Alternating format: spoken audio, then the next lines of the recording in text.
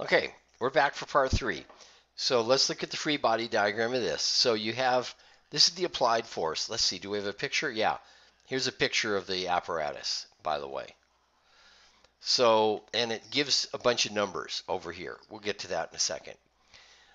And by the way, we got all these numbers. F is our unknown. F is going to be our unknown. Don't know it. So we're going to have a link here.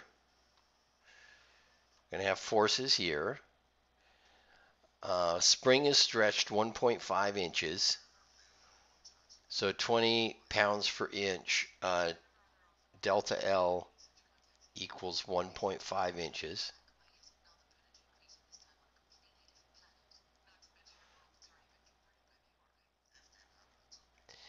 Let's see. Force on B, 20 pounds. That's a given. It's a two-force member. You'll notice both of these are two-force members. A spring is a two-force member, just like a link, just like a cable, just like a rope. This can have forces in one of two, can have forces in both directions, but no moments.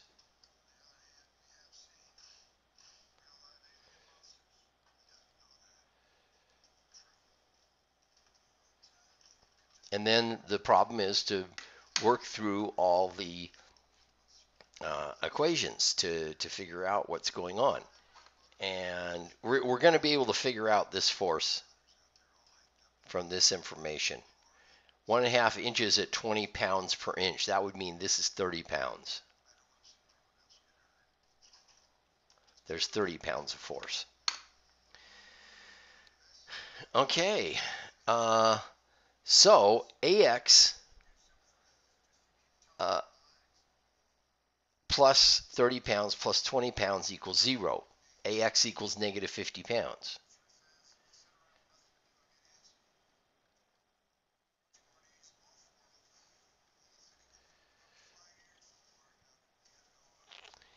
AY is going to be equal to negative X.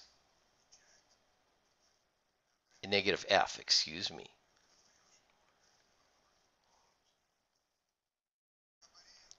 So there's, both of these are unknown at this time.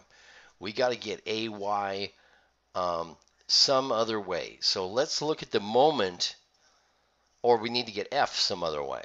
Let's look at the moment around this pin. We're going to solve for F. We're not going to find AY. We can find it after we solve for F. But F is the interest. F is the quantity of interest, what we really want to know. So we have a counterclockwise moment of 5 inches times F. 5F. And we have a clockwise moment of 30 times 1 plus 20 times 2.5. Minus 30 times 1 is 30. Minus 20 times 2.5 is 50.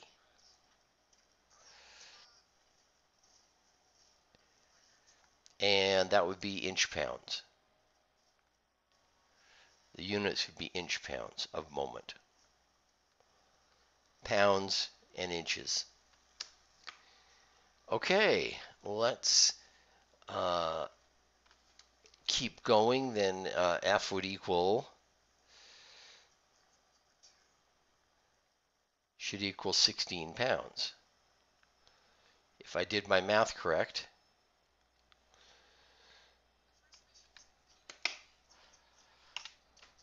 Okay.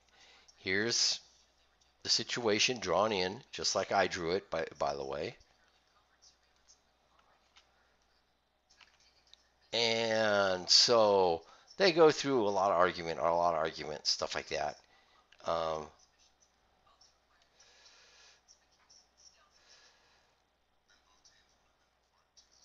But they don't actually calculate F. They calculate the other quantities.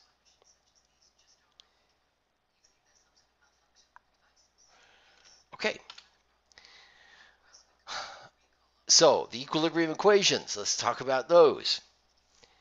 Um, summation of all the forces in the x direction, 0. Summation of all the forces in the y direction, 0. Summation of all the moments is 0. So all these forces have to sum to 0. Remember, we can change it into one force, one moment, resultant force, resultant moment. The resultant forces have to be 0. Resultant moments have to be 0. Um, alternatives. So a lot of times you might have the forces on two different axes and a moment. Um, you can also have force along one axis or one line of action that may not be an axis, which is why we said force A, whatever that force is, however we define our system. And then two moments. So when you look at a problem, you can say, well, what's the easiest way to solve this? Is it better if I just use moments and one force, or even three moments? Moments about three different points. Is that better? What will get me to my answer quickest?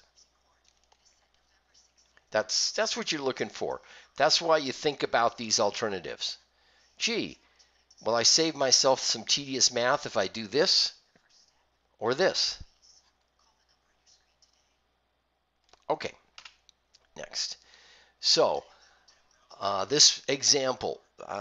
So we've been going through theory, and now we did a couple examples. Horizontal and vertical components of the reaction of the beam at pin A, pin B, and the rocker A.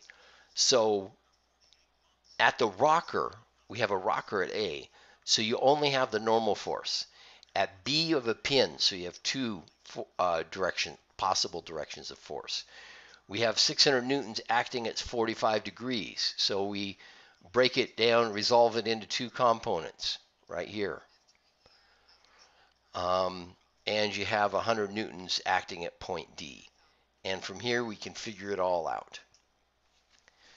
So AY plus BY minus 200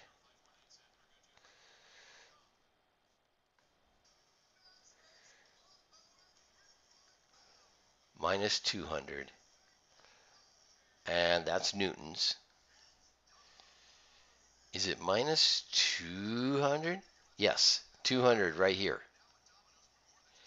And then minus another 100. It's pointing down, so it's negative.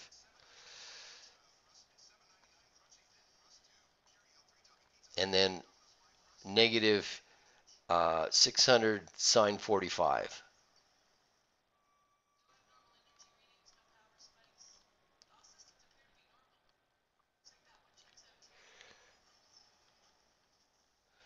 Okay, in the y direction, we only have two forces. We have this force, and we have this force. I don't see any other forces in the y direction. So,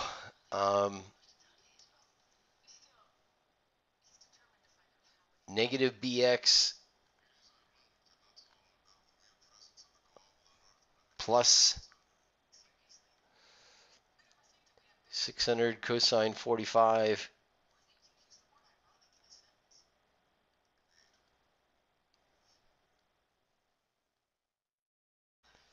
has to equal 0.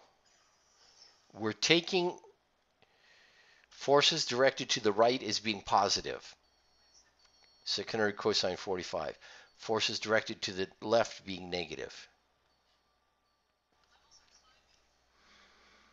Okay, and then finally, let's see, we have AY, BY, BX. Three equations so far. We need another equation. That's the moment equation. So let's see.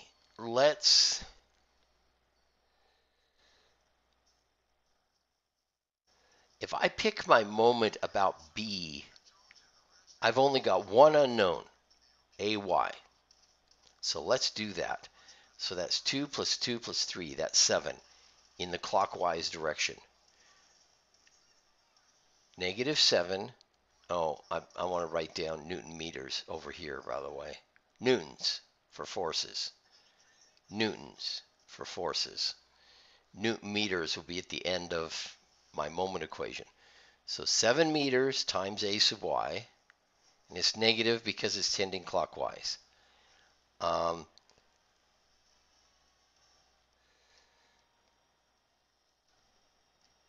Yeah, plus 600 sine 45 times 5 meters because it's tending counterclockwise.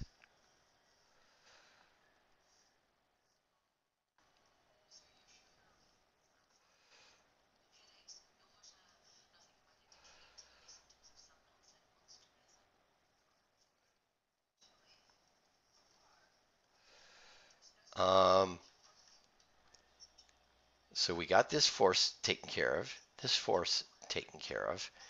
200 bx and by are not going to make any difference. Don't need to worry about these three because they're all passing through the point of rotation. We have 100 newtons acting counterclockwise times 2 meters. 2 times 100 is minus 200 newton meters. And it's acting counterclockwise. Yes, so it would be positive 200. Just like this is a positive 200. So we've got this one taken care of. We only have to worry about this one, which is tending clockwise, minus 600 cosine 45 degrees.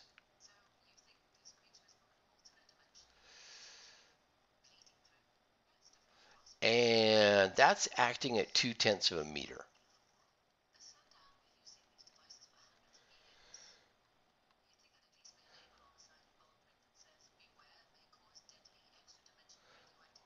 Okay, so let's do the calculations. Okay, so here's calculations. BX 424, AY 319, and let me close my calculator out. 319, BY 405.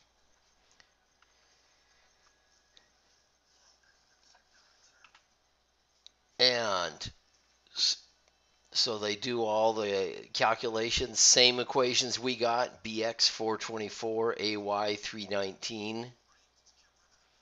Moment about B, remember we said we were going to do that. It's more convenient. It was more convenient. And then calculate what BY has to be, 405, which is exactly what we got. Okay, so here's another example. I thought I'm picking examples that are good. Let's stop this video here. I'll pick up this example on the next video.